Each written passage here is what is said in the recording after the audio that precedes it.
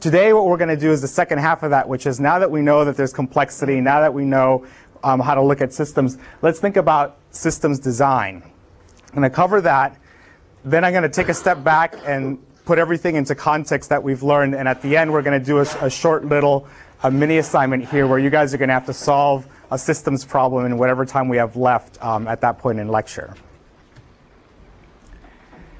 So what makes computer systems so special? Why are they so different than a lot of other systems? Well, one of the primary reasons is that the complexity of a computer system isn't limited by physical laws. And in particular, noise doesn't limit the computer system complexity because computers are digital. And we'll actually go through a little example of what that means a little bit later on. Second is that technology changes and computer system changes at an unprecedented rate. And with this, the interesting thing is that unlike a lot of other systems like planes, trains, or automobiles, the technology we build actually helps us build better technology. That feedback loop, if you actually do a little bit of calculus, will show that the result of this is that technology should increase exponentially. The quality of the technology should increase exponentially. These two things make computer systems much more difficult in general than planes, trains, or automobiles, at least the bigger computer systems. If you think about some of the, even earlier on, Xerox copiers, you think, oh, it's a copier, what's the big deal? They're about the size of a Volkswagen, and they're incredible, and they've been around actually for more than 10 years. They have various Ethernets in them. They have something like 10 million lines of code in them. They're fabulous. They'll print stuff out at 600 DPI. This was about 10 years ago. I saw one of these operating 600 DPI, 130 sides per minute, and they'll glue bind these things. And you have this whole system there where you can use to change the I mean, it's incredible, right? That's a piece. I mean, even though there's a physical aspect to it, there's 10 million lines of code in it. That's a complex system. So how do we manage complexity? Well, I'm going to give you 4 different ways to think about managing complexity. I'm going to go through each of them in more detail. A couple of them you've seen. You've dealt with abstraction a lot. You probably have seen a bit of modularity. Hierarchy is one that you read about, and layers is one you may or may not have seen.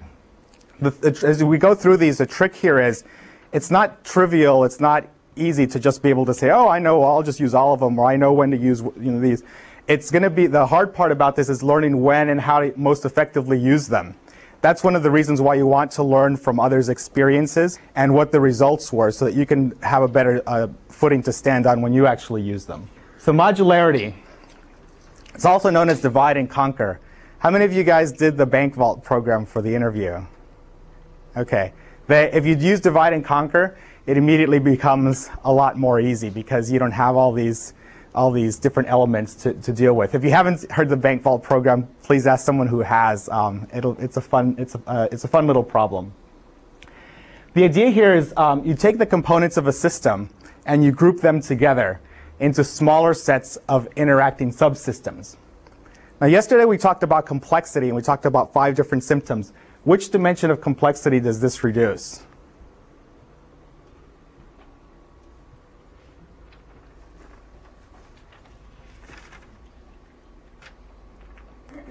Modularity is supposed to reduce complexity.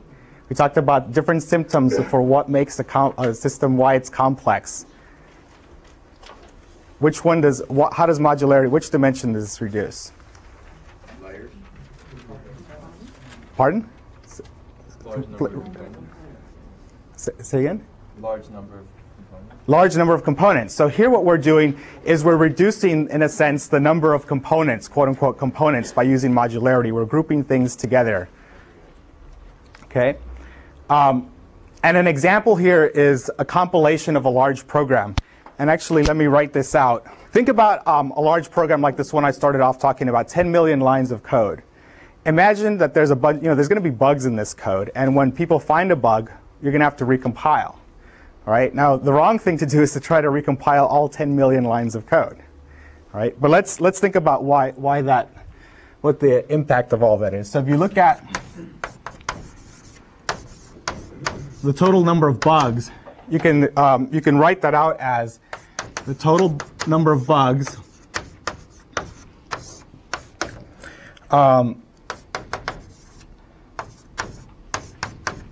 so this total number of bugs per lines of code is really the rate at which bugs appear in the code. So maybe one, you hope it's not one bug per line. You hope it's a small number.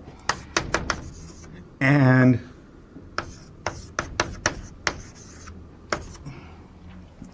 so, I mean, this is pretty obvious, right? Because these two cancel out.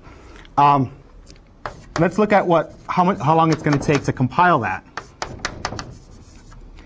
Well, the compile time is going to be the time to compile, and I'm going to abbreviate here, one line of code, right? That times the number of lines of code, right? And this is how long it takes to compile the whole thing once. But then, for each bug we find, we have to do another recompile. So that's going to be times the total number of bugs.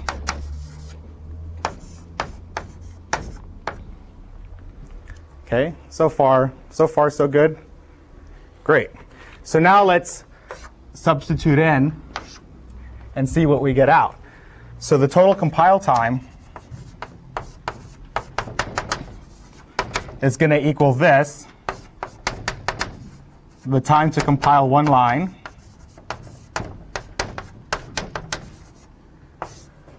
right? And if we substitute this in here, then we say, well, lines of code. So let's call this the bug rate.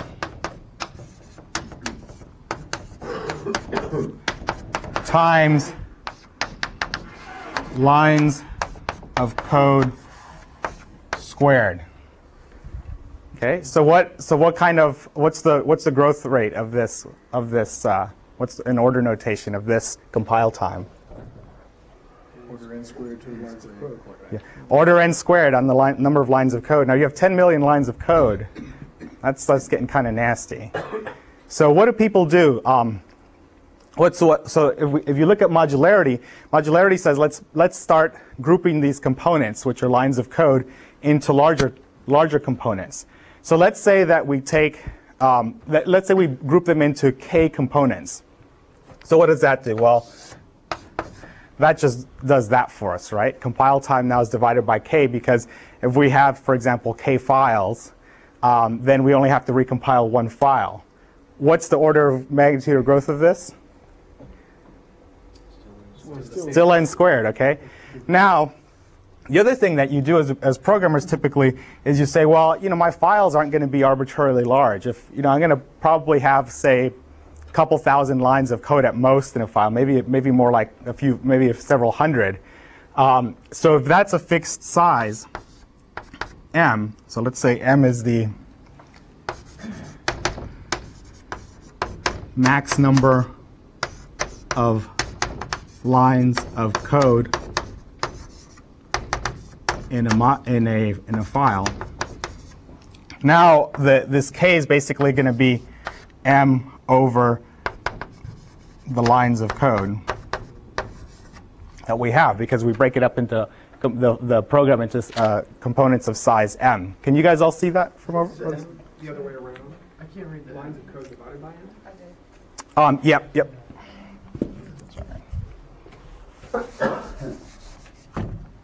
Thank you.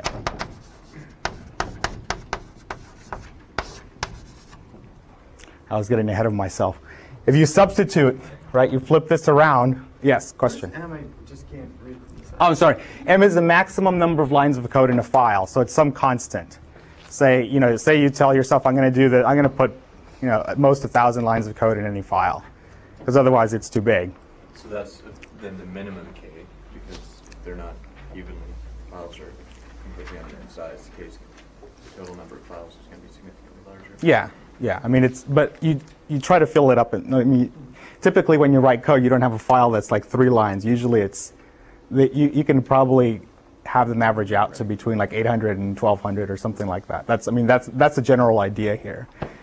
So, but the general idea is that everything's around a constant, right? If we substitute this constant into this, right, then what do we get? Then we get the compile time is equal to the time to compile one line times the bug rate times, and then this, because it's down here, cancels out with one of these. The m goes on top, m time lines of code. Okay, what's the order of growth of that?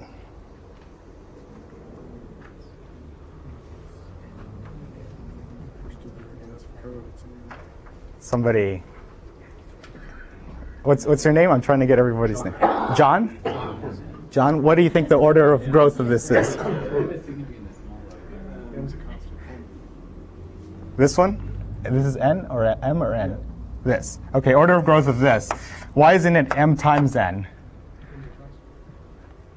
It is, but m's a constant, so it's order this. So now we've gone to from something that's n squared to more linear. So modularity, this is one of the, I mean, you can actually show mathematically that modularity, how modularity can help you. Does everybody understand this argument here? How does it decrease the number of components, axis of complexity? Doesn't it increase that? Well, the components here, the component was a line of code. That was each component was a line of code in this case. It wasn't a you could have defined components differently, but in this case, it's easiest to say, well, it's a line of code because the compiler, sucks in a line, parses it, right? And but using modularity in a program doesn't decrease neither the number of lines of code nor the number of discrete components. Really, doesn't it increase? It doesn't decrease the number of lines using modularity, but what it does decrease is the overall compile time. Okay. So this is the total amount of times. This is a simplification of the total total amount of time that you're going to need to compile this program before you ship it. And that's what category of complexity? The compile time? Yeah. It's not a category of complexity. It's a way of reducing I mean, this is an objective. Okay. This is an objective. You want to reduce the compile time. Okay. And your system is this big piece of code who's made up of a bunch of components, which are these lines of code. And then so the question is, how do you meet this objective of reduced compile time using modularity to reduce the complexity of the system? And this is one way that you can do that. There's actually a critical assumption that's made here that you could use to debunk this. I mean, you're assuming that it's if you compile a smaller part, it's like proportional to if you compile something with 1/10 of your original, it will only take 1/10 of the time. Okay, that's one assumption.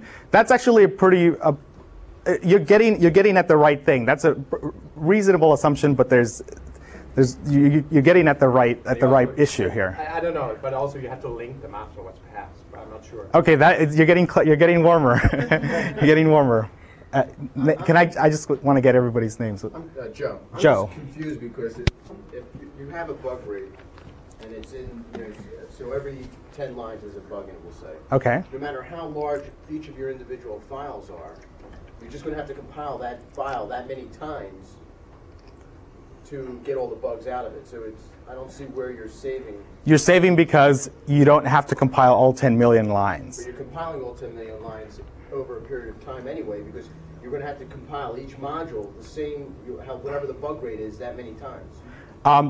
Yes, but then you're getting back to when you compile something, as you put more code and code into it, compilers tend to do analysis that's non-local. These non-local analyses that compilers do, and this is another assumption that when a compiler does some of these non-local analyses, some of them take exponential time. And so what a compiler does actually, that's why, the compilers actually like to have smaller files, even though the optimizations aren't as great. But if you try to stuff more and more files into it, you actually have that factor that'll start coming out to bite you. And some compilers will even just say, well, I'm only going to compile one procedure at a time, because they assume that that's small enough that these exponential effects won't grab you. Sometimes if you have a huge procedure, you can throw it into some compilers and it'll just take forever, and you're like, why is this? And that's part of the reason why. But that's good. That's a good observation. Yes, Mike. Mike. quick question. For the compile time, let's say you have 3 bugs in your program. It takes 3 times as long to compile as if you had just 1 bug?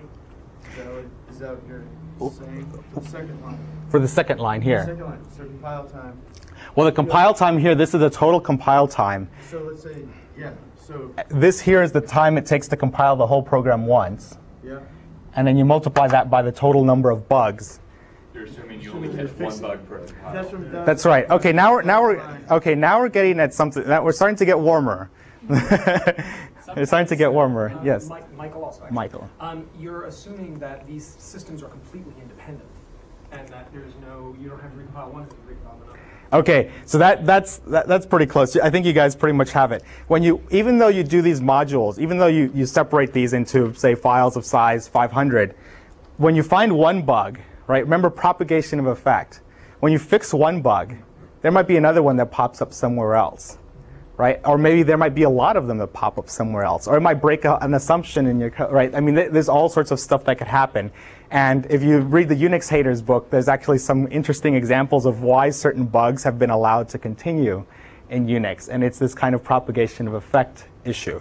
So, I mean, these interactions between modules is the one thing that you could use to say, well, this argument actually doesn't really hold in practice as much, because in practice you do have this propagation of effect.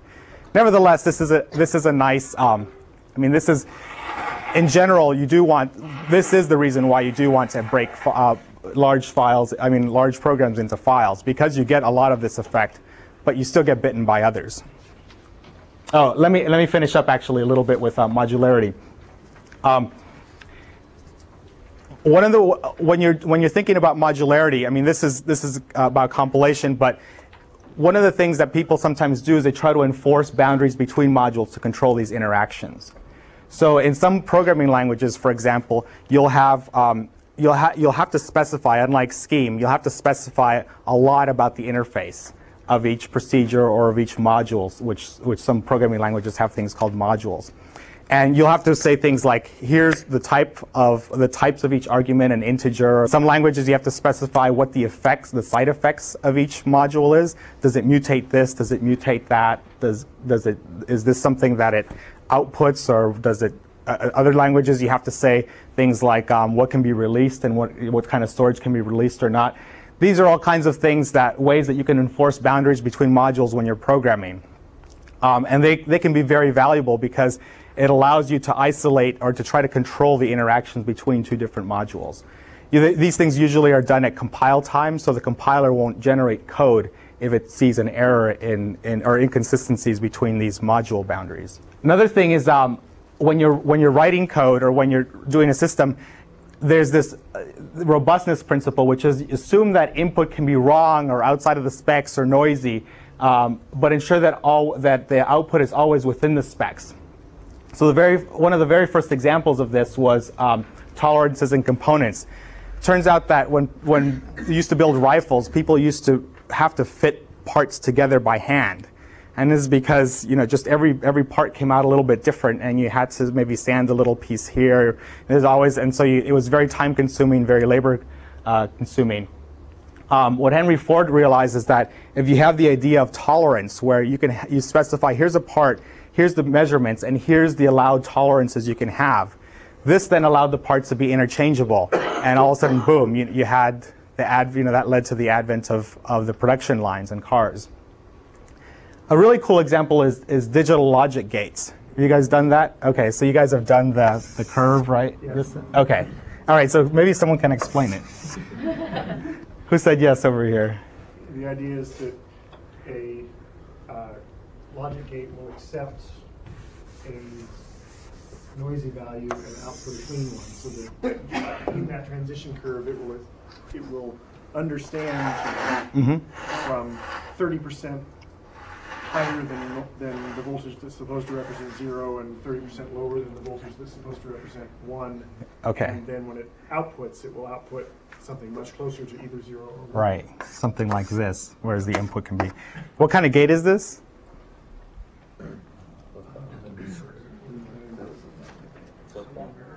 Flip-flop, it's a NOT gate, yeah. This is a NOT, right? 0 becomes 1, 1 becomes 0, okay? Now, remember at the first slide, I said why computer systems are so complex? What does this do that allows them to be very complex? Much more complex than most physical systems like planes, trains, or automobiles. Rob? You don't have to compensate for noise in every component of the system. Okay, well, you do compensate for noise, but well, the noise is reduced at every step. Is that there's going to be noise in the system? It's a physical system, but what this does is it reduces noise, and so noise is not propagated. It's reduced and taken care of at each step. So unlike imagine a car, it's physical. It's very hard to build components at some level that will reduce noise and however you're measuring it in another piece of it at some level. Whereas this thing just, you can build these millions, billions of transistors, put them all together, and the noise isn't going to kill you. At least not. I'll take that back if there's a designer here. By what exactly defines modularity? I mean, all these things we're talking about, modularity, abstraction, hierarchy, they're ways of breaking down the complexity. And from what I'm gathering, it sounds like modularity is breaking it down irrespective of what is in each component. Yeah, that's great. That's perfect segue into the next thing. That's exactly the next issue, which is abstraction. Modularity and abstraction actually tend to go hand in hand, because the question is, as was brought up, how do you decide where these module boundaries are? Usually you do that by using abstraction in conjunction with modularity. And abstraction, as you've all learned, is hiding the implementation details behind well-specified interfaces.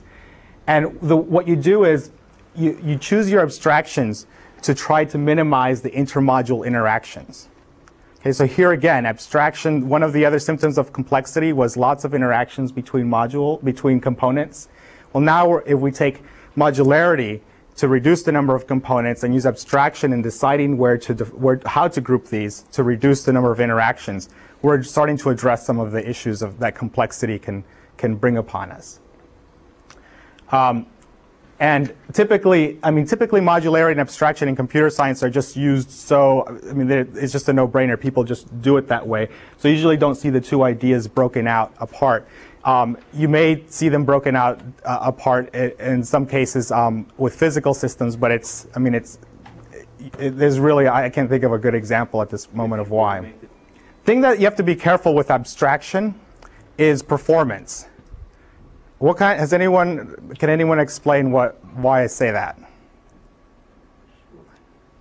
There's lots of possible overhead in, say, if you have a piece down here that needs to pass information to a piece over here, and you've defined a nice interface path that goes up like this, but in order to get information you have to pass it along all these and up and down all these abstraction layers when it might be much faster just to shoot it over to the component that needs it, even though that violates your abstraction law. Okay, that's a good general description.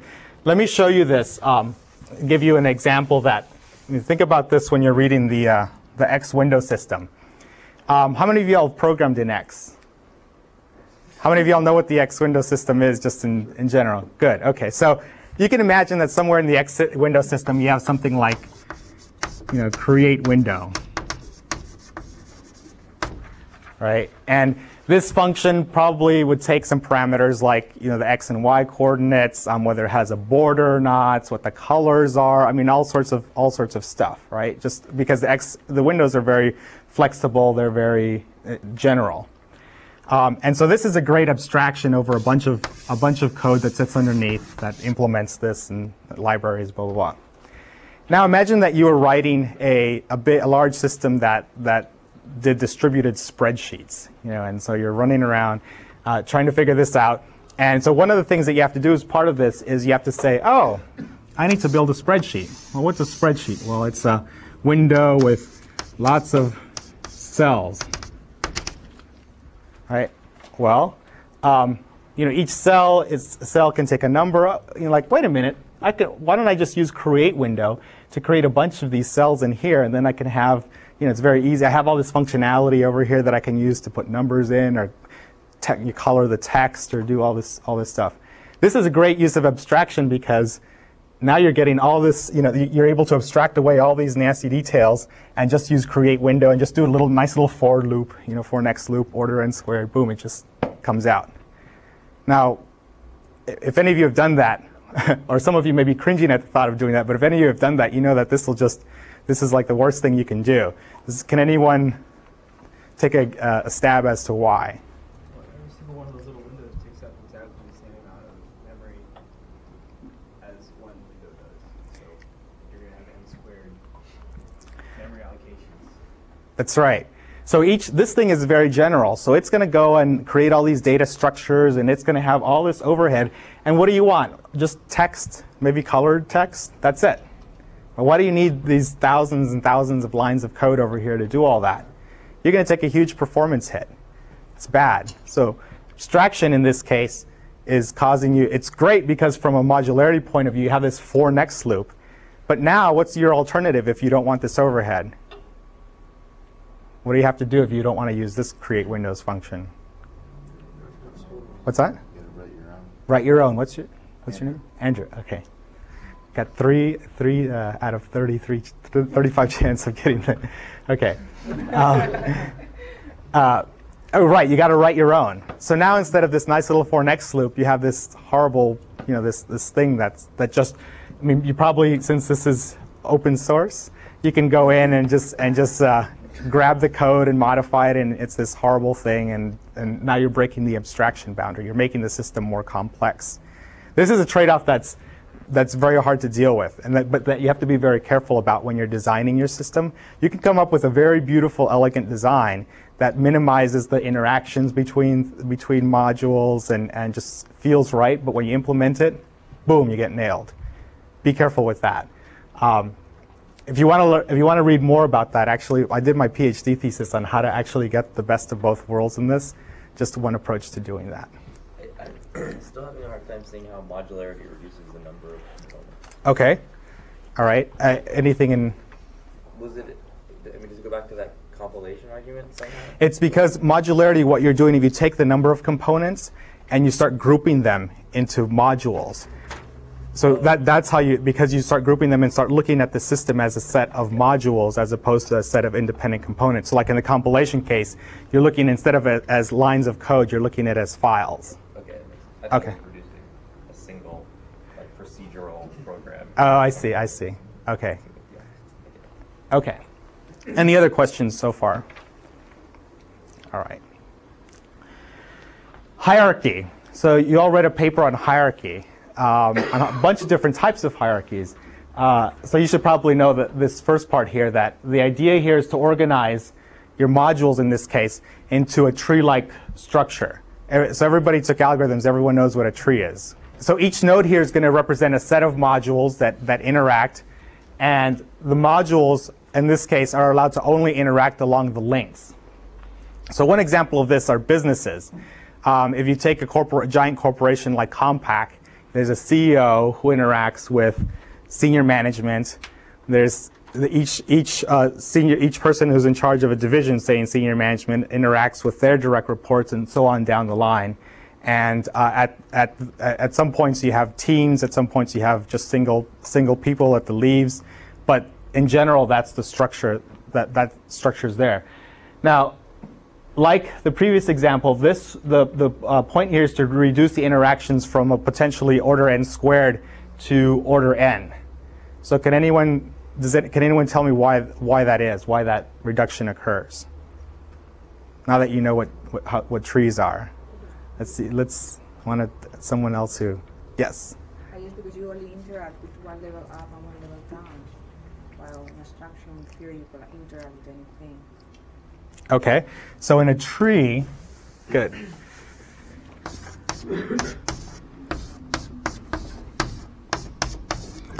All right, if each of these has modules, and then basically you only interact this way, and within this module here, right? And because of the nature of the tree, you know that most of the tree isn't going to be if you distribute it, assuming you distribute it well, in a more or less balanced way, most of the tree isn't going to be in here. And the size of this is going to be, of each one of these nodes, the number of modules in there is something that you're going to want to limit probably by a constant, because if you put too many modules in there, then you're faced back with the same complexity problems. All right, does that intuitively make sense?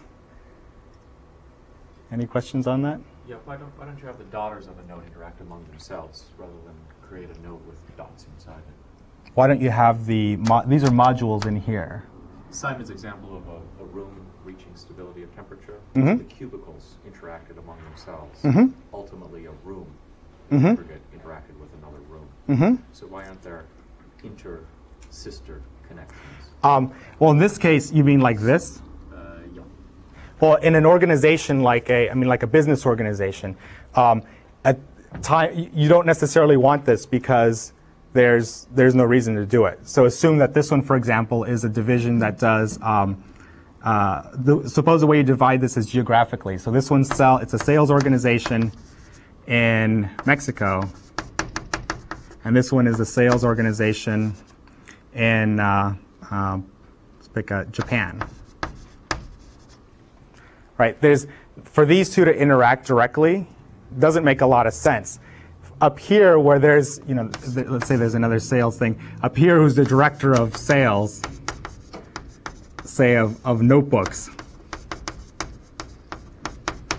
There it makes sense to see, well, what's working here, and kind of look at it all, decide what, and then kind of propagate back down. But for these two to interact, doesn't really make a lot of sense. So that therefore you can organize the hierarchy this way. Now, the other side of let me extrapolate to the other side of that question. There are lots of different types of hierarchies. There are lots of different ways of using hierarchies, and you've read about them in this book. And as I mentioned before, it's not always clear which one is the right way. So one of the things you have to decide when you're looking at a system and you want to use hierarchy on it is, how do I want to organize the hierarchy? How am I going to, how can I actually do it? Am I going to have weak interactions here? Maybe you might. If you might, then it is what it is. Yeah, it is what it is. And when you design systems, if you look at organizations, you will see weak interactions between these at times.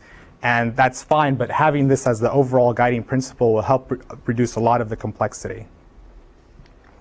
Other questions? So you consider hierarchy a special case of modularity? Well, I consider hierarchy a way of organizing your modules.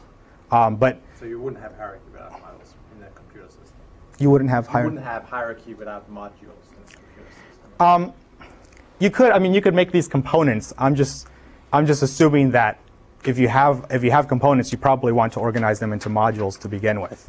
In the modules, you'll decide based on the purpose that you're looking at, based on the objectives, that kind of thing. But I'm going to be talking in terms of module. I'm talking in terms of modules here because I'm assuming that you'll always want to take that step. What's the distinction between modules and components? A component can be, for example, like we were talking about yesterday, a component can be, in the case of a computer, let's say, can be the disk drive, the cables that connect the disk drive to the PCI, to your PCI SCSI card, and the PCI SCSI card that connects to the right. You can modularize that into, say, this is, and use abstraction to say this is a disk subsystem. But your system could still be all these different pieces, right? Because you might be thinking about, well, my objective is to make the whole thing go fast. Well, then you have to think about how wide my bus is at some level. So you still want to think about those components in your system. But when you're thinking about the other side of that disk subsystem, like the interface between the PCI card and your motherboard, then maybe you want to abstract this away as a module. So in a programming example, what would modules versus components be? A component could be a set of procedures, and a module could be an interface to, say, creating and modifying windows. Okay. I don't see that difference yet. It sounds like module is just a higher order construct. You're talking about modules as made up of components. That's right. A module is a higher order construct that helps you reduce the complexity of a system when you're looking. That's the distinction you're making between component and module? That's right. Okay. That's it. Mm-hmm. Other questions? Is it fair to think a component is your sort of lowest level of Yes. analysis? The lowest level of the system that's relevant to what your purpose or objective is in analyzing or designing it. A lot of times when you're looking at your system, you'll actually want to look at it different ways at different times, depending on whether you're optimizing certain things or designing other pieces, etc. So layers is an interesting technique. Uses modularity and abstraction, and it's just about looking at a system a different way.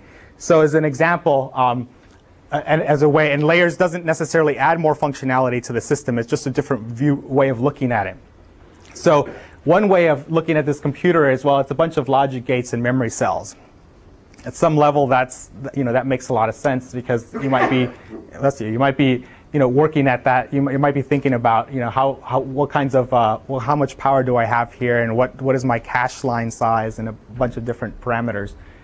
At some other level, you might say, oh, it's a microprocessor.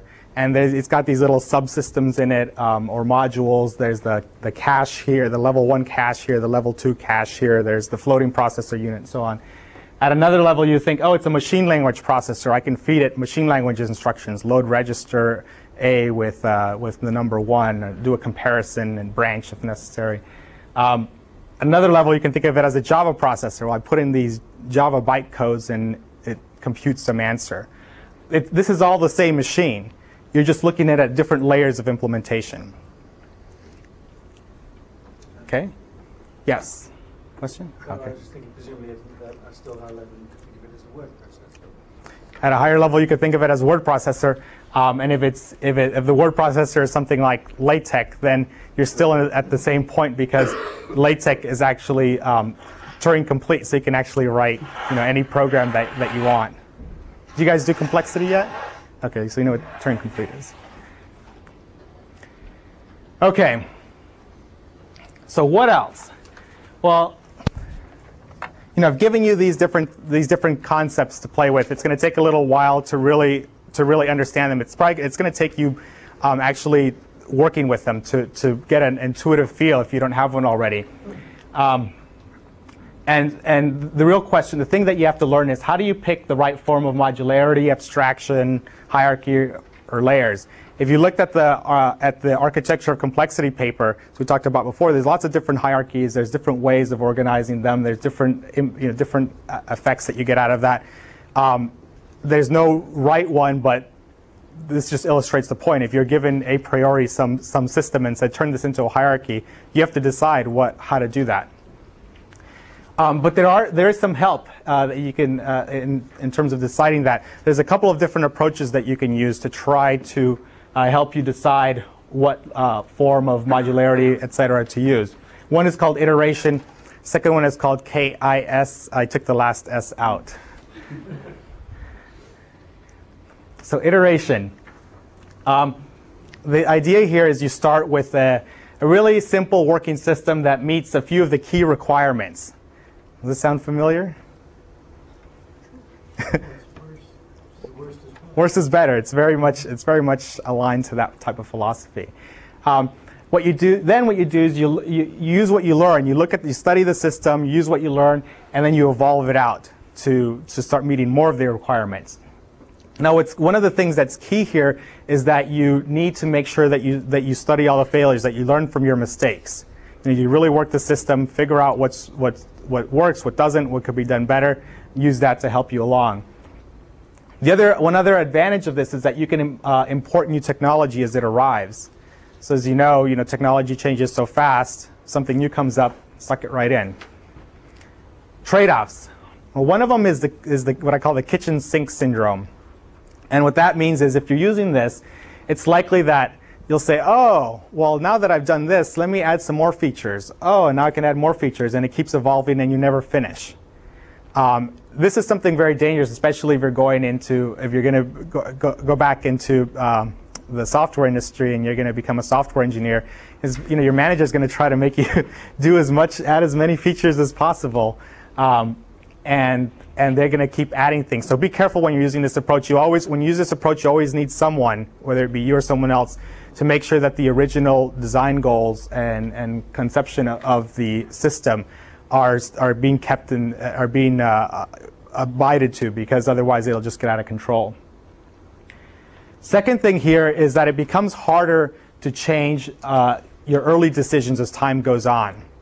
So a decision that you made very early on after you start evolving and iterating, it's very hard to go back and change one of these early decisions because of propagation of effect.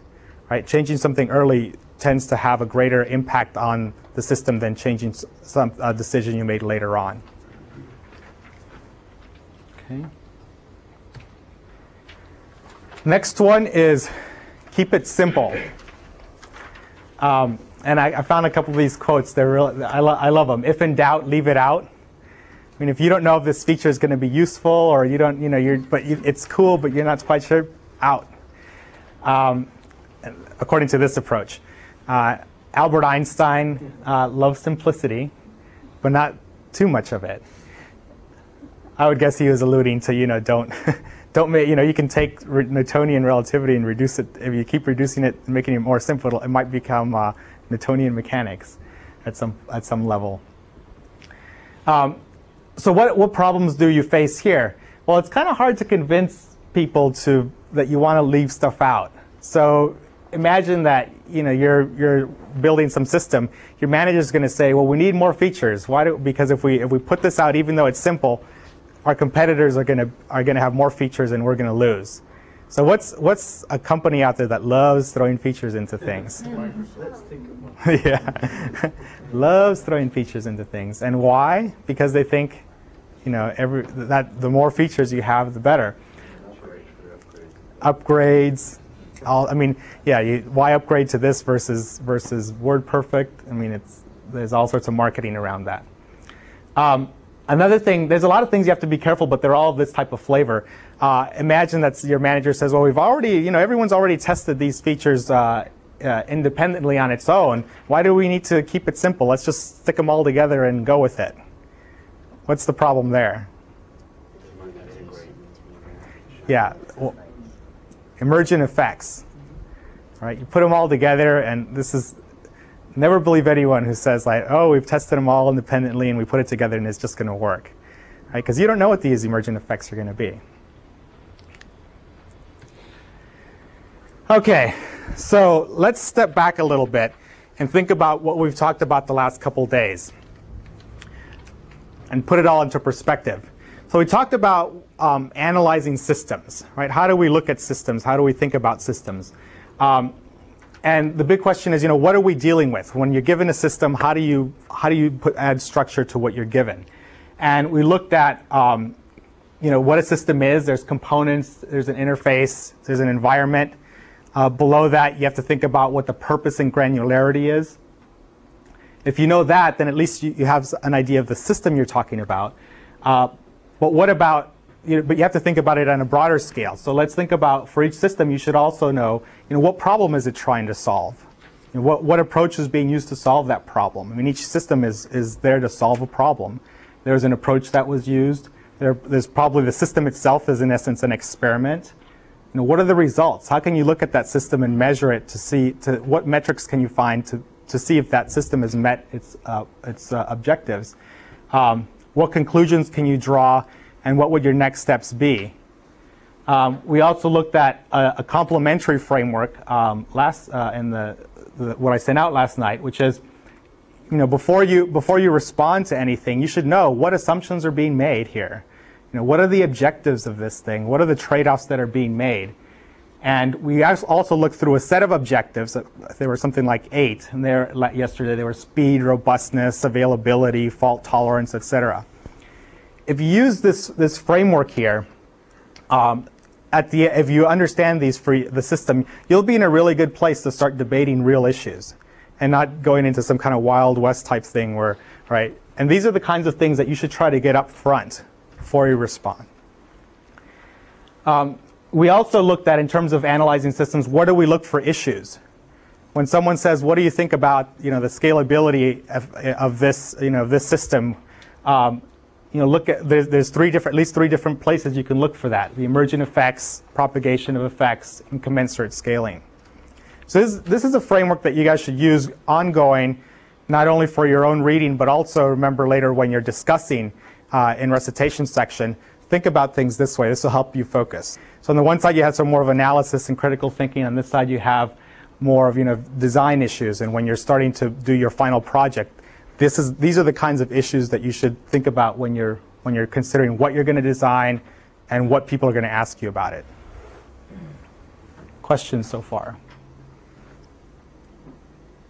Okay. So let's go back to this. Can airplanes really fly? Now that we've looked at all this, let's have somebody explain why. Take a crack at why this is not true. Yes. We're leaving out thrust. Thrust. Okay. So what about thrust? In a small kite to get enough lift to fly. Okay. Now that's an interesting point. Unfortunately, at this point, when people were arguing this, there was no such thing as a jet engine, and this whole like putting a propeller thing was pretty new too. Are there any other arguments that you could make besides thrust that could support this? I mean, because back then, you saw these funny flying machines that people would build, right? They would look at birds, with birds flap their wings. They thought, well, that's how it works. Yes. Well, two things. You're not taking into account different designs, different. Obviously, an airplane isn't a bird. It doesn't act like a bird. It doesn't do anything like birds. It doesn't operate based on the way a bird operates. And the other thing is it says larger flying machines, but it doesn't say how much larger. Maybe if you made a kite out of exactly the same materials that was the size of the World Trade Center, it wouldn't fly. So well, this is getting interesting. Kites. Okay, it's Sham. The first assumption that weight grows with the cube of the size can be overcome. Okay, and how do you change the density? So change the density? Okay, we're getting. The fact that it says it grows as a cube of size implies that we're assuming that it's solid and that it's filled. Okay. Good. So now we're actually getting to something nice and crisp. So let's put all three of these things together. Kites, structure. Kites have been around for quite a while, right? Is there a way that you could use kites to prove this wrong? Anyone fly kites? Kites are great, right? You throw them up and. Yes? Things like hang gliders are kind of very similar design, I guess, as far as materials go. The interesting thing about hang gliders is you can't. Hang gliders, you depend on air currents, right, to propel yourself. Whereas you throw a kite up and it just it pulls you. There's actually real energy pulling you up from that without. It's because of the wind. Hang gliders will work that way too. Okay, hang gliders will work that way too. But if you had a kite, they didn't have ultralight materials back then, right? They had wood and metal, right? So, in theory, yes. But a kite is something that they had back there. Go with me here. It's like kite. It's like the effects of wind is the dominant effect on a kite, not gravity. Whereas a plane, gravity is more dominant than wind. Okay, so wind is used. The kites use the wind for thrust. A feather versus dropping a brick. Okay, so how can you use this idea? There's wind that's providing the thrust. There's kite. There's this notion over here that volume and mass aren't necessarily related. So think about, you're flying how can you show this just by using kites? Well, a kite is a kind of attempt to be as close as possible to a series of planes rather than some kind of cubic object. Okay. To maximize. Tubular kites. They're tubular kites that don't have a large surface area relative to the volume. Okay.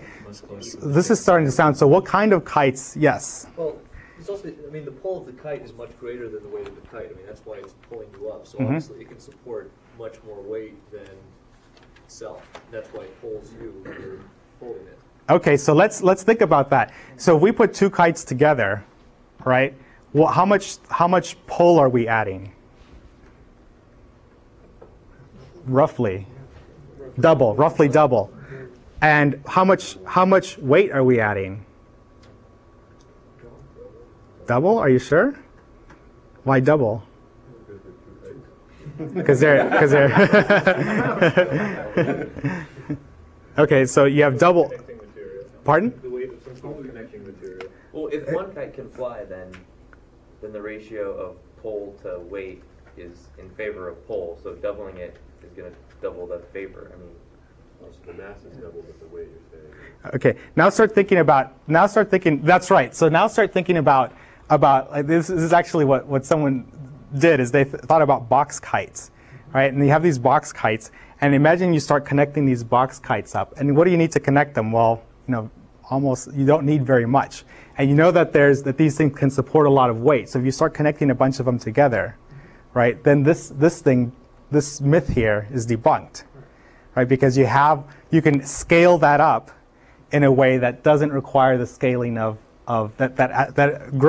allows you to grow the tug, the pull, without and it allows you actually to add more weight along the way too.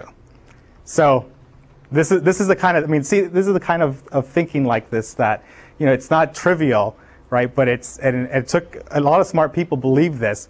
But this is the kind of there's usually this little aha or like a little experiment that you do or that actually gets you over the hump.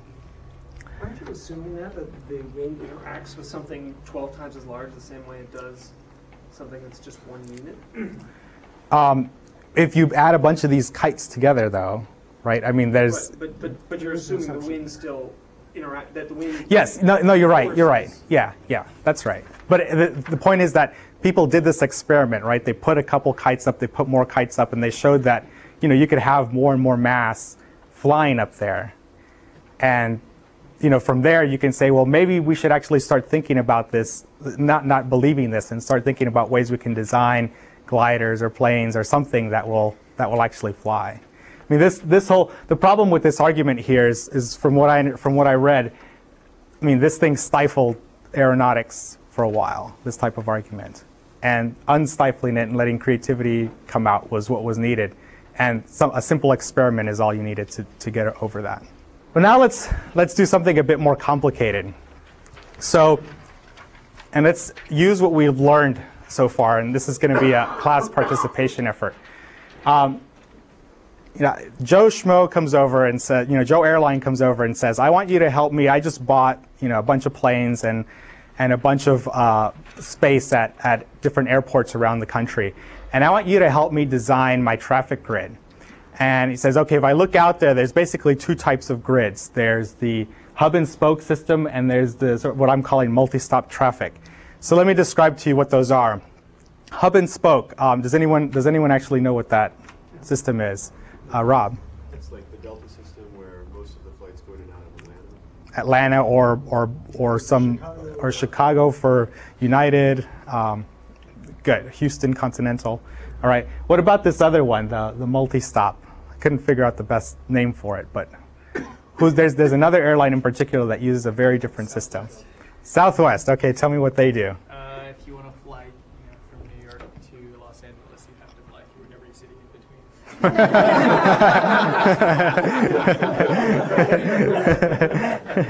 between. Okay, great. Now, can someone tell me which airline the head of the CEO of American Airlines hates the most? Southwest. Why do they hate Southwest? They have lower prices. Yeah, they have lower prices. All right. Okay. Why do they have lower prices? We don't know. I don't know. I mean, I don't know yet. There's actually a lot of business reasons, but one reason might be that although it's certainly less efficient for the traveler to do that, bouncing down the country from the perspective of fuel and expense to operate the aircraft, it might be much more efficient. So. Yeah, I mean, you can probably imagine there's different things like, I mean, we'll go into some of that. So that's the background, right? There's both of these things exist. They're both commercial. They're both around. What are objectives? Well, what you have to decide is you have to be able to get market share. You have to show how you can get market share, and you have to show how you can lower the costs. Those are the two key objectives. There's a lot of other ones, but those two have to be optimized. Here's a set of assumptions that Joe Airlines is going to give you. There's a fixed delay between an airplane landing and taking off, just as a simplifying assumption. The average flight is 2 hours long, given the layout is traffic grid. So what I want, so in the next, say, 15 minutes, let's start working this thing out. And at the end of all this, we're certainly not going to get done to where we could give an answer that would be the best answer. But I want to take you through this, and I want you guys to figure out, and I want one of you guys at the end to tell me which one you would recommend and why, based on what we figured out here. So let's start off with the assumptions. Are these all the assumptions you need to come to a reasonable recommendation, or are there others? Oh, good. Okay, hold on. Assumptions. Don't forget what the objectives are here. Okay, raise your hands if you've yes. That there's enough runways and air traffic controllers to do all the flights you want to do. Okay, let's write all these down. Runways. What's that? Air traffic controllers. Something about there are not enough runways and air traffic controllers in place to handle all the flights that are scheduled on any given day. Okay, so you need enough. And that's a concern, but what do you need to, what kind of assumption? Are you making the assumption that there are enough? Is that what we should do? You need to know what the limits are. Okay. All right, so need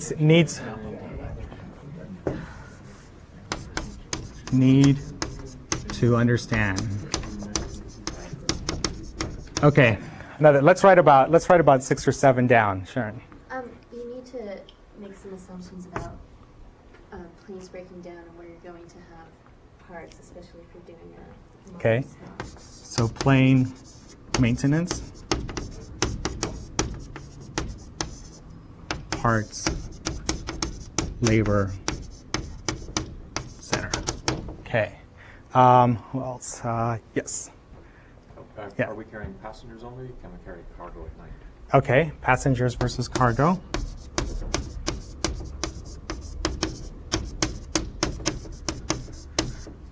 Yes. Oh, that was, the same one. Who else? Yes. How many planes have we got, and how much capital? And I think you can sort of make the first one a little bit more focused by saying it's landing slots at a city that you're going to service. The first one, runways and ATC, I think it's really a question of landing slots in a city you're going to service. Okay, so landing slots. And then this is how much money you have, right? Okay. Yeah. Pilots and stewardesses. Okay, how many pilots and stewardesses? Pilots and flight attendants, right?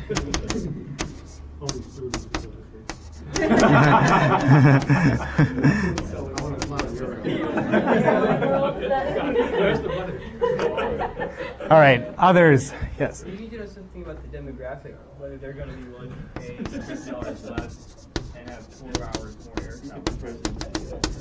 Demographics, dollars versus time. Okay, yes. We probably need to know what kind of, in line with demographics, what population you're servicing. If you're just servicing people within states, that are doing local travel, that's going to make a big difference. Okay, type of travel. National travel, local versus non-local. Let's take 2 more. Yes. Seasonal and special event demand. 1 more. Yes. This is kind of like plane maintenance, but it's, is it more wear and tear on a plane to land and take off than just fly? Because then you're going to need to repair, you're going to be spending more time repairing planes and got to land them all over the city. Okay, wear and tear on planes. We also have to consider the cost of loading and unloading. Snuck it in, huh? Cost of loading, unloading. Okay, so we have about 10 minutes left. Do you think that, let's look at this list. What's wrong with this list? What's that? Well, for 10 minutes, there's a great many points. This is way too many. This is way too complicated. I mean, look at this thing. Let's pick what are the top ones here that would help you come up with some answer. Number of planes. Okay, number of planes is important. What people like is pretty important if you're going for hard You can condense all the demographics up into sort of what type of service you're offering. I'm kind of generalize that. Okay, so we can turn some of the demographics, some of these things into the into service, type of service.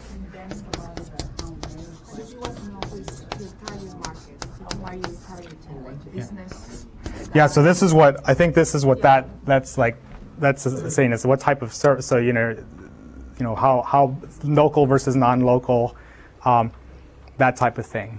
What else? Pick one more. What's the if these two are, pick a third one. Say. Budget constraints.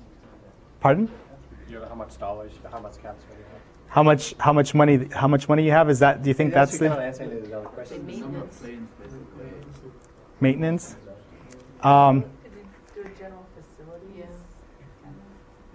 General facilities. Well, let's look back at this. Market share and low cost, right?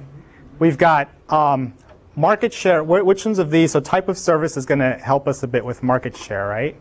And how are we going to do anything about the low cost?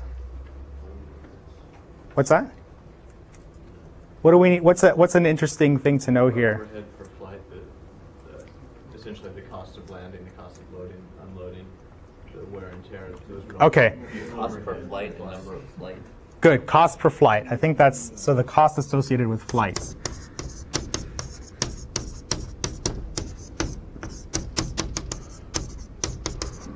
Okay, good.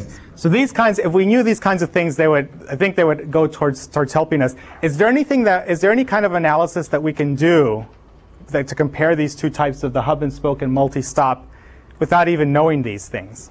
How many flights someone would have to take to get to their destination?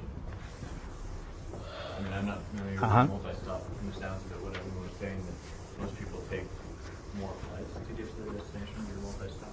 Okay. Well, let's look at. More than anything else, we need to know about demand for who is where and who wants to go where. Yeah. Well, let's look at the structural differences between these two, hub and spoke and multi-stop. And one of the things that was, let's look at, without even knowing what they are, let's take these as sort of as variables. You know, cost associated with flights. Okay. What's the cost associated with a flight? Let's look at the hub and spoke system. Let's assume that we have one hub. So what generally happens? Let's think about how this system works. What generally happens when in the hub and spoke system? You guys who have flown. Okay. So but what about the timing between these flights? Usually they're late anyway, so it doesn't matter. That's right. That's right. Actually, that's a huge disaster for these guys, right? For that hub and spoke. But what happens? These guys all fly in like at the same time, roughly, right? They're all timed to fly in at the same time. Everyone kind of switches, and boom, everyone flies out. So how many right? flights can you get in and out every day? Yeah, how many flights can you get in and out every day? There's some considerations, like for example, the ATCs and runways and all that. But assume that the reason this guy bought these things, right, was because he was smart enough to know that he had enough runways and ATCs, because otherwise you wouldn't buy a plane and the rights to a certain flight. But let's just look at the structural. So everyone kind of flies in, everyone kind of runs around, everyone flies out, right? So how much, in terms of what's the cost of people flying in? Well, there's the plane landing and landing fees and all that stuff. What's another? So there's landing, airport fees. Isn't the cost of taking off the fuel cost a significant portion of the fuel cost for? Depends on the length of the flight, right? If it's a short flight, but let's just look at what happens when everyone flies in. You pay airport fees. What else do you pay? What's a big piece of what you pay? Fuel. Well, fuel, but planes, take off, land. You have to pay the fuel. What's that? Service the plane when it lands. Okay, so service the plane. What else? And that involves what? Cleaning the plane after. That involves people, right? Okay, so you have a huge people cost. Sorry, I'm using a different color. Although the people cost is probably less with the hub and spoke because you've got economy. Well, let's think about that. People cost. So let's just draw a quick graph. what's the number of people? So what's the how do you determine how many people you're going to need there? You need X number per plane, and you need, since all the planes are coming in together, you need, it just goes linearly out. Okay, so you need enough people to handle the maximum number of people that are coming in at once. Yeah, because all the flights are in at the same time. So if you need X per plane, if you need 4 people per plane, you need 4 times the number of planes. But you can Yeah, so I mean, in this system, what happens, I mean, the assumption here that we're making, a simplifying assumption, everybody flies in, right? Everyone switches, has an hour to switch around, then everyone flies out, right? Then the cycle repeats at some point. Those flights drop people off, then they pick more people up, and then they fly back in, they drop people, and then they fly back out. This is just like a one. So what is the required utilization look like of people?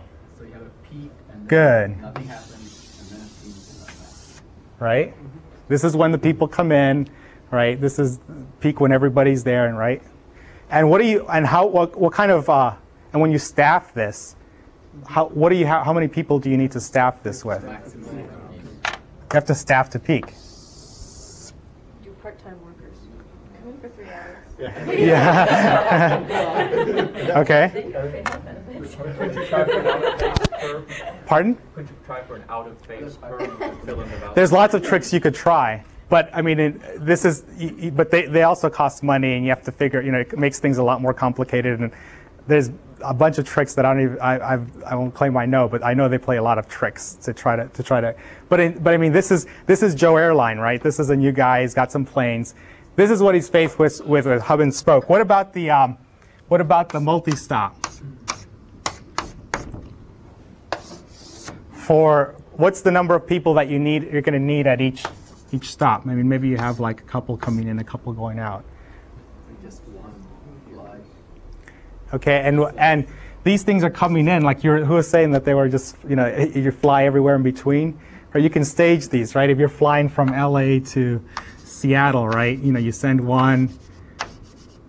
It's very easy to stage these at a finer granularity than it is to do the hub and spoke thing, because the hub and spoke thing, right? You may have someone coming from way over here and someone coming from over here, but yet everyone has to show up at a time when they can, run around and go to the next outgoing flight. Whereas over here, you can stage it at whatever granularity is best for that. So what does the utilization curve look like this? More constant. It's probably more flat, right?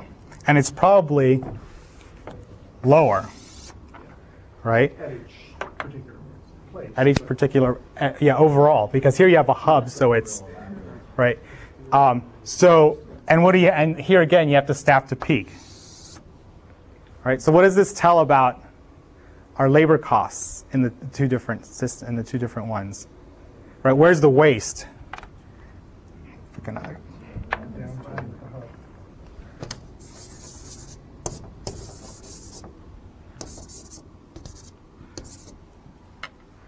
right.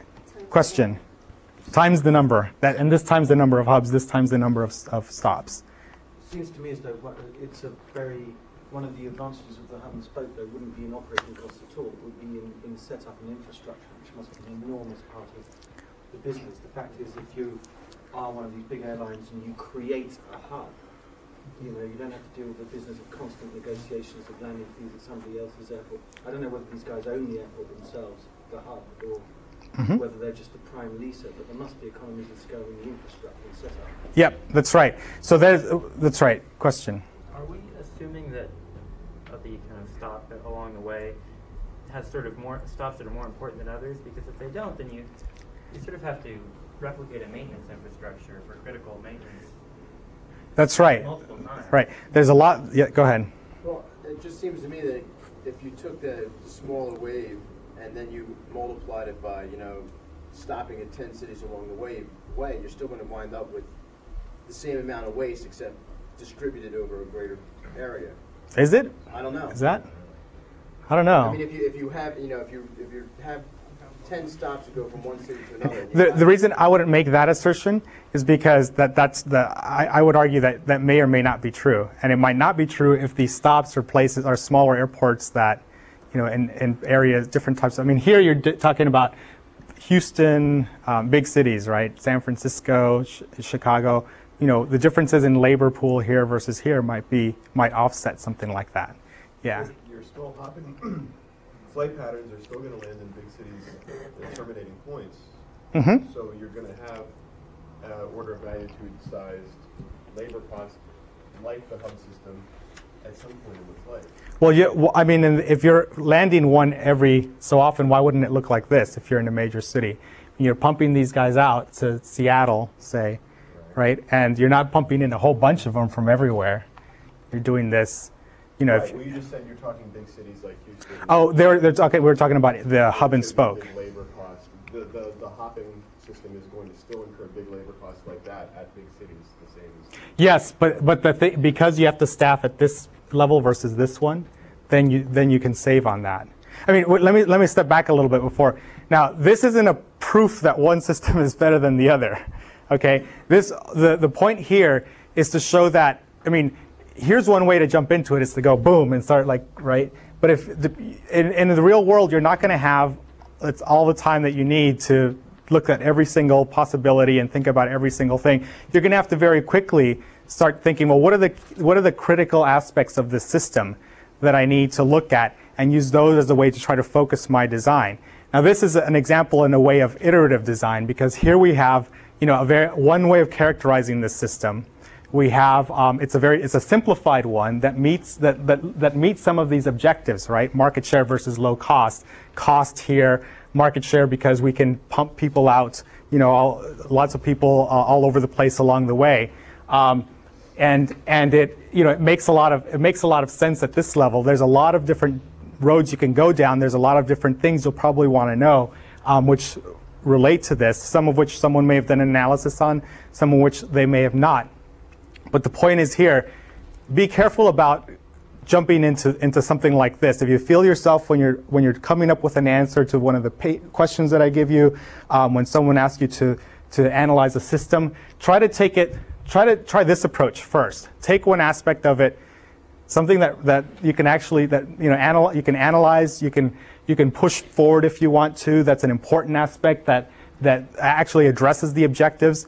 Start there. And then see where that takes you. What that'll help you do is prune this. Like maybe if you push this forward, some of these here matter more than others, and that allows you to narrow down what you actually need to know, what you don't need to know. Try to structure the way that you approach these things that way. Try to start off at the high level. Does that make sense? That point get across? Now this is a fun problem because there's people who think about these airlines have people who think about these kinds of things and who constantly. We're talking about the phase shifting and do all sorts of things to try to make these schedules so that to minimize these down here. But what's true out there is that there's an airline that uses this that's very successful. There are airlines that use this that have been somewhat in turmoil. Some of them have gone out of business. Some of them have merged to try to improve their economies of scale. But they're two systems that work that have different objectives that meet different criteria. So again, there's no wrong or right. But when someone asks you to design it, you have to think about what you can learn from these two to come up with your recommendation. So can someone come up with a recommendation, either one of these? And choosing either this model, the hub and spoke, or the multi-stop, and tell me why they think that's the right one, based on very little information that we have here. This is about to simplify this. You have to be, yes, a brave soul. Going solely based on the experiences that we can see currently in the airline industry. If our objective is low cost, we would want to follow the model Southwest does. We don't fly out of Logan and JFK. Instead, we fly out of Providence and MacArthur and these smaller fields that have lower cost, have lower maintenance costs, lower airport fees. And we follow that model because history has shown which of those models, currently anyway, is more successful. So we base our potential success on the success of things we've seen beforehand. Okay. What do people think about that? Yes. Well, it seems like basing Thank what you. we want to do exactly on what is sort of out there in the market and what people are doing might be sort of exactly the wrong approach, right? Because if it's, it may be sort of, obviously like, United and Delta and airlines like that are starting to kind of tumble based on this model, but if like 5 years down the road, those large airlines have all failed and sort of every airline is out there in the market, they may be able to offer much cheaper fares doing this sort of, jumping around system, but then that market of people who are willing to pay a little bit more for the convenience of not stopping, in their flights, it might be a more sort of elite market, but if no one's meeting that, it might be a much better business model to go there. Okay, now you have to be careful with that type of argument. The type of argument that was given over here was one based on history. Like history, has shown this to be true. And of course, we all know that past performance is no guarantee of future results. But the argument you gave was very speculative. So you gave, what if this and what if that and what if this. So you have to be very careful about that because, as we saw yesterday, what ifs are easy to knock down and easy to disbelieve. So if you give a what if, you have to back it up with why you think that's more likely. Yes? You could try and make it a bit more specific by speculating that perhaps the multi-stop approach, one of the reasons it might work for Southwest is because not that many people are doing it. But if there were wide-scale adoption of that, there'll be more takeoffs and more landings, therefore the average landing fees, the things that Michael was talking about, using low-cost airports, low-cost landings and so on, the industry average would be driven up and there'd be more people, more competition within that model. Maybe one of the reasons it succeeds now is because there's not that much competition within that model. Mm-hmm. Yeah, and so that's, but the thing is that doesn't necessarily debunk what he said. It's another, you're speculating again. We don't know for a fact that if there were more airlines that these costs would increase. Maybe it would improve the economics of scale at these small airports. It's unclear. The thing that he made a statement which he said basically saying I'm going to bet on past performance as a somewhat of a guarantee of future results. Now the thing that you should come back with when he says that is to ask him, well, can you outline the 3 key risks that I'm going to face by doing that? Because whatever approach you use, there's going to be risks. This gets back to the trade-offs, right? If you make a recommendation or you make a point about something, you should understand what the other side is. So why don't we ask them, what are the 3 key risks of doing that, going through that approach? I'm assuming that the large airlines stay with hub and spoke. If everybody decides to switch to this, then their economics of scale are going to squish me. Okay, do people think that's a big risk? What do you think? Well, I just think it's difficult because this is not based on the analysis that we've done. We're basing on other factors, and there's a lot of questions in my mind. How long has Southwest been making these profits? And I think it's difficult to make a really good decision. It's always difficult to make a really good decision. That's the whole point about systems, is that it's always difficult. And so the problem that you have to do here is you have to step up to the plate and say, I'm putting my flag in the sand here, and I'm never going to know what the right answer is because by the time I do, it's already been done. It's too late. And if someone can tell you, if someone walks into your office and says, I'll build you're doing a startup, I'll build your system, and I guarantee you this is the right decision. You'll never believe them. Market shares, I would want to take a look at their market shares. We just and their customer percentage about there's a whole set of things that you'll have to look at.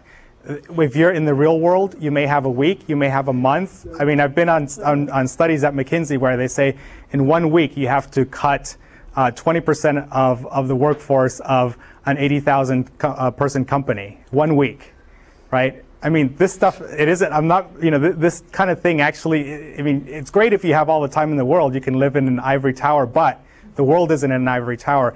At times you have to decide where you're going to draw the line. And the point that I'm trying to make here is that you have to think of, the way that the only thing that saves you from this is you have to be able to put some structure into the way you think and to put some backing into it, to think about what the risks are, and then to go with it and take that risk. Yes? I think the disagreement they're having is that we just spent however long doing an analysis based on our people cost. Mm-hmm. And that Michael's argument really didn't bring that in at all. Okay, that's a good point. So why don't you ask him about that? well, I would say what we did in the last 10 minutes is totally bogus. But it's very easy for me to very quickly look at what Southwest has done. I have no idea if they're profitable or not, so I'm making that up. But if they are profitable, if I can see that, and I believe they are successful, that's very easy for me to go back to and say, there's this large body, besides the 30 of us talking about something we know absolutely nothing about. Okay. So you're basically saying I could easily find that information, and if it turned out to be that it was inconsistent with what I was saying, I could move on to a different thing. Okay, that's a pretty good response. Yes. Okay, so supporting what Michael said, based on what we've been talking about, we can see here that, based on our charts here, that the proportion of where if you multiply that by the number of airports where you have to do this, you're still going to have a much lower proportion of waste, so your total labor costs are going to be most likely lower. So that, I guess, would support the multi-stop traffic from that one perspective. Yeah, you could do a little analysis to make that point, to actually bring that point to bear. You would have to do it because someone will question you on those numbers, but that you can do, right? That's an easy thing to do. Yeah. Yes. For the hub and spoke model, we only analyze the cost at the hub. There's all these spokes that are going to have lots of waste because you're going to have one plane flying in, and you have to staff for that, and then the plane flies out, and then... Wait, so elaborate. There's going to be a lot of waste at the spokes. At the spokes of the hub and spoke system. Because you have to have all these airports. I mean, your planes are going to fly out and land somewhere, presumably, and then fly back. Yeah. You had a response to that? There's just the way I'm thinking of it, but it seems that the multi-stop, you sort of have that same problem too, because there's still going to be airports in the multi-stop where you hardly ever go. Right. So I would think of it more as, assuming you have roughly the same number of small stops, but then the hub and spoke, you might have 15 medium-sized ones, as opposed to 2 or 3 big hubs. If you look at what's going on here, you guys, if you guys were listening to what was going on here about the spokes, right? The key here, the thing that wasn't being, the implicit thing was what is the model that we're going to use for the spokes, right? And so, if you guys are debating, how much it's going to cost, you should first figure out, well, what's the model and what assumptions are we going to make over there? And then you can be on the same page about, why is it this type of what does that graph look like? So, be careful again. Make sure you understand where you all are before you start debating. It's easy to jump into the debate. It's usually hard to sit back and start thinking about, what are we debating about? Okay, but that is a very valid aspect of this. Is your original point, which was, well, there's a hub, but there's also the spokes. We haven't even looked at them yet. It's not that different in terms of labor costs. I agree. It doesn't seem like, it seems like you save a ton on maintenance and whatever because all your planes go through a given spot and they can take care of what they need to take care of there. But I don't see a labor advantage so much. Well, once you decide on a model, the thing that you have to decide on is what are the key contributors to the cost there, right? So they might be different in the hub than they are at the spoke. Right, but decide what those are, and then say, I propose that these are the 3, and then once you decide what they are, then it's easy to do an analysis on it. I mean, the way, I'll get to your questions. One thing that I'm getting at here that you see is, it's very good to come up once you're debating. One thing, you can feel really good if you come to a point where you've decided that your decision rests on a set of analyses that you can do, right, in the amount of time that you have, right? That's really, that when you're designing something, that's where you want to be. You don't want to be in a point where you're speculating and my thing is better than your thing, and that's a disaster. Get to a point where you decide what are the key factors that I need to analyze, what are the analysis that I'm going to do, and then you go do them and you come back and you've already in a sense pre-decided where it's going to go. There's always going to be fuzziness in that, but that's at least you're getting something done that's going to help you get closer to your answer. There were 2 questions. One was here. Because we are talking just about the guys who are waiting in the airport for the plane to arrive. We just don't know, or I have no idea if this is one of the main causes This could be the whole analysis. It's not the big thing. If there are 100 guys who make $5 per hour waiting for the That's person right. to arrive an hour. That's right. And so that's one of the assumptions here, was that the labor was a cost. And I actually read some article about this a similar type of analysis, and labor tends to be a big cost at airports. Yeah, at least you know, at that point. With the economy changing, who knows? Maybe. In this particular case, we did the analysis more at looking at the objective of low cost, and with more analysis, we can figure out which one is low cost. So that's something doable. But once we have done that, and say we picked the multi-stop traffic as the low cost one, we have to look at our other objective, which is market share, whether people will be happy to plan this. And that's a big risk, I think, in this case, because it might not favor this. That's right. And that's a very good point. We talked about it a little bit, which was, I thought the most salient comment was this one right here. There's one type of analysis that would help you determine that. I think this one is the one that's most salient, is how much money are you willing to, how much money does it cost to get you to go from a very, two-stop, to go to a hub, come back, to one where you have to stop everywhere along the way. And that's some number that you can actually, go out and research. I think the question of whether your people are flying locally or long distances is also really relevant, because I often find that the hub system is less convenient for the flying that I've done, because you have to fly, and if I want to go to Portland to Seattle, I have to go to Houston and then back to Seattle. Right, that's right. I mean, so if they're local flights. Right, yes. I mean, just to think of this question along with what you talked about earlier in terms of modularity, probably the best way to have done this would be, okay, we have two objectives, market share and low cost. A few people are going to handle market share, a few people are going to handle low cost. They're going to come up with how they're looking at costs in terms of one aspect is labor, one aspect is infrastructure, kind of come up with the recommendation, then the two groups would meet together, and because they each had a separate module, and then could weigh which one's more important in terms of their... Welcome to McKinsey.